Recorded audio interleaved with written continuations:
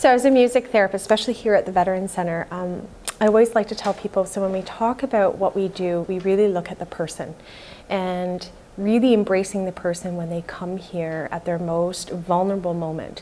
Often patients with dementia who may not be able to communicate the same way, the ability to sing and express themselves on an instrument is not affected.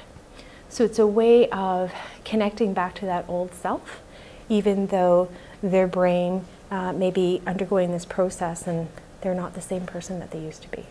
So I have been here, I started as an intern as well, so I would say almost 15 years I've been here. Yeah, and it's hard to kind of sum up in one word what I love about working here. There are many things I love about working here.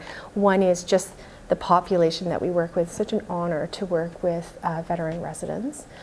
They've lived such amazing lives, and the things that they have done, I feel we are only starting to give gratitude and appreciation for the things that they have done for us. We're incredibly blessed but with how many diverse professions actually exist here that I can facilitate with an art therapist or a social worker or a chaplain and really bring care to a better place and do more together rather than by myself. The power of music is really recognizing that, you know, someone in the middle of confusion can have a moment of peace.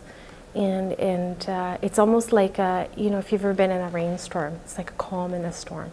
Or like, you know, when they say in the hurricane, the eye of the storm.